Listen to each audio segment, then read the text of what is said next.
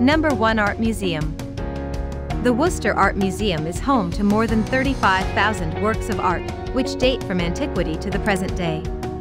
Cultures from all over the world are represented throughout the various exhibitions, with the collections showcasing some of the best artists and examples of each genre.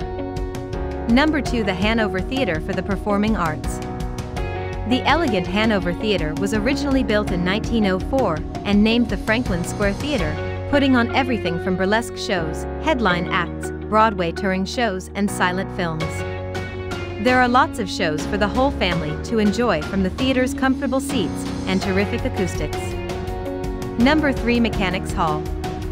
Originally built in 1857 by the Mechanics Association to help their members develop manufacturing skills and to learn about the running of milling machinery, Mechanics Hall was revived in 1977 and made into a concert and performing arts venue, which is now ranked as one of North America's top 4 concert halls.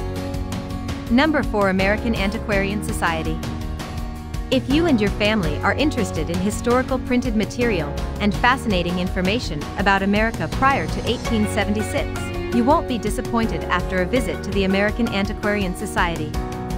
The AAS is home to over 3 million books, newspapers, manuscripts, periodicals, and graphic arts materials, some of which include books that were printed before 1820.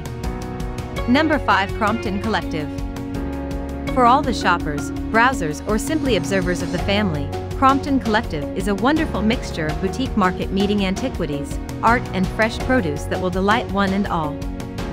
Number 6. Massachusetts Vietnam Veterans Memorial.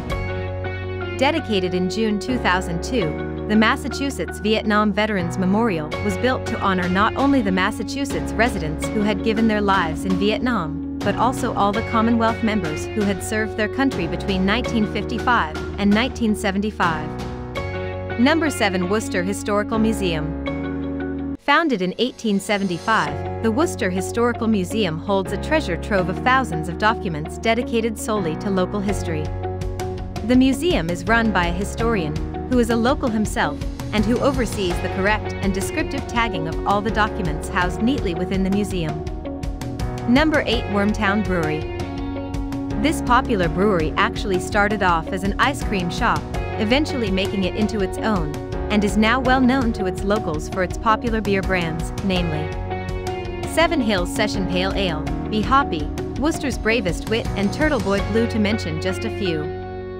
Number 9. Central Rock Climbing Center.